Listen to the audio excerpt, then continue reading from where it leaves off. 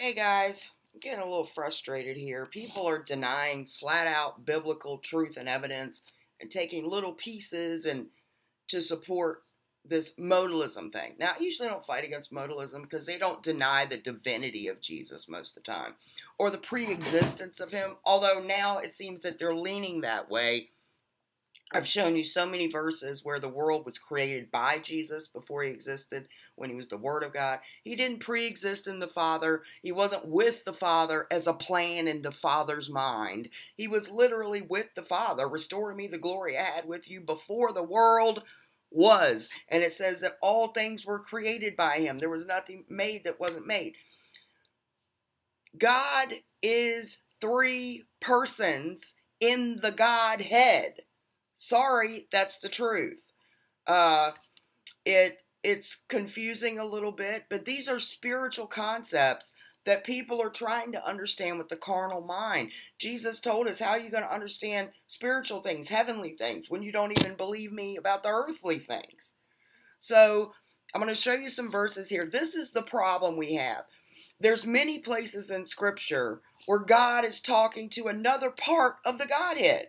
In the Old Testament, he's not talking to himself. The Father and the Son and the Holy Spirit are three, yet one, but one in essence, purpose, divinity, holiness. They are all of one eternal substance. They all have the same mind, and they're together. Now, when Jesus left heaven, because he's the bread that came down from heaven, he is God with us, Emmanuel. He is the fullness of the Godhead bodily. Okay? He is the express image of the Father. So if you've seen him, you've seen the Father. Do you see what I mean? He's not saying, I am the Father. He's saying, I and the Father are one. If you've seen me, you've seen the Father. Do you see that now? If you've witnessed me, I am the fullness and the express image of my Father in bodily form. Okay? That's what he's saying. So we have to take the full counsel of God. I'm going crazy with people just sending me message, Jesus is the Father, get over it. No, he's not. Did he sit down at the right hand of himself? Did he give himself a kingdom? Did he offer his blood on the mercy seat to himself? No, he didn't. The Godhead is three. It's the Godhead. It is confusing, but it's biblical. It is not pagan. The Catholics didn't make it up. There are many pagan Trinity God men.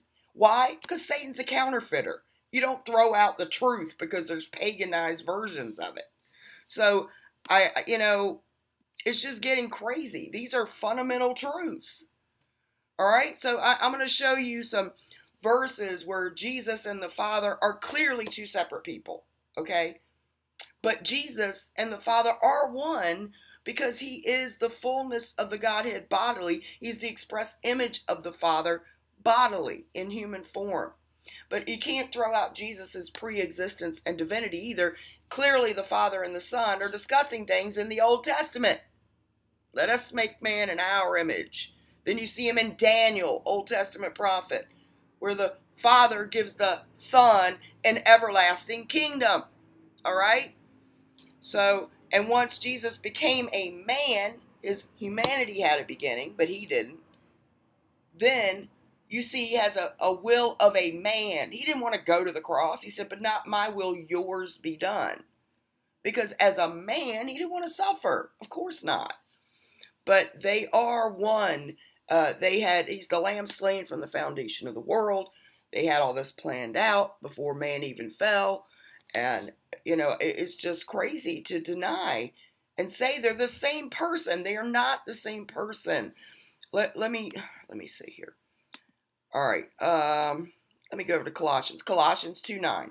For in him, Jesus, dwelleth all the fullness of the Godhead bodily. All right. That's three in the Godhead. All right. Hebrews 10:12. But this man, Jesus, after he had offered one sacrifice for sins forever, sat down on the right hand of God. Okay? So he sat down on the right hand of God the Father. All right? So he didn't sit next to himself. He is not the Father, all yet, although they are one. Hear, O Israel, your God is one. Your God is united. Okay? They're all of the same will and essence. Let's go over to Daniel chapter 7. In the first year of Belshazzar, king of Babylon, Daniel had a dream and visions of his head upon his bed. Then he wrote the dream and told the sum of the matters. Daniel spake and said, I saw in my vision by night, and behold, the four winds of heaven strove upon the great sea, and four great beasts came up from the sea. Oh my goodness. This is the wrong one. Anyway, the one I'm looking for is where he says, and one like unto a son of man. Hold on, let me see. Because it talks about the Ancient of Days and how the one like a son of man was on the clouds of heaven, and then let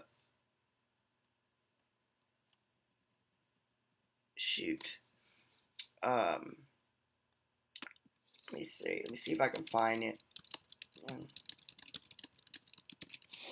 All right, I will find this. Daniel's vision of the Son of Man. Daniel 7. I am in 7. Let's see. All right, Daniel 7. Let me see if I can get back there. Daniel 7 is what I pulled up, so why am I not seeing it? I may have just glossed over it. All right, I saw in the night visions, and behold, one like the Son of Man came with the clouds of heaven. Now, they wanted to kill Jesus because he said, are you the Son of the living God? And he said, I am, and you shall see the Son of Man coming on the clouds of heaven with great power and great glory. Blasphemy. Why? Because they knew he was talking about himself in the vision of Daniel. Okay? And that means he's claiming to be God. So it's blasphemy. He said, one like a son of man came with the clouds of heaven and came to the Ancient of Days, and they brought him near before him. So how did he come to himself? No. It says, one like a son of man came to the Ancient of Days, the Father, and they brought him near before him.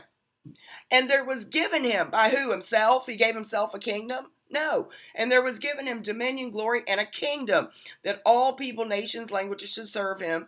His dominion is an everlasting dominion which shall not pass away. Okay? So he is clearly given a kingdom by the Father. Okay? It said he thought it not robbery to be equal with God. All right? It can be confusing, but you don't deny it because you need to make it work in your carnal mind.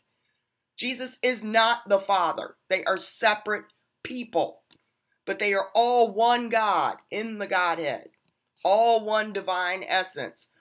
God is a spirit, okay? It's something we can't understand, but Jesus was with the Father before the world began. The Father used him to create all things along with the Holy Spirit. When the Spirit hovered over the waters, it's clear that the Godhead is a unit that manifests in three separate, distinctive persons that all have the same will and divine essence. Let me show you some verses here where Jesus is talking to the Father. He's not talking to himself, all right? John 16:20, I came forth from the Father and am coming to the world. Again, I leave the world and go to the Father. So he's going to the Father. All right. But that the world may know that I love the Father, as the Father gave me commandment, even so I do. Arise, let us go hence. The Father gave him this commandment before he left heaven. He's the bread that came down from heaven. He had glory with the Father before the world was. The Son, one like a son of man, is in heaven. He's all over the Old Testament. He's everywhere in the Old Testament. You can't say he didn't exist. All right.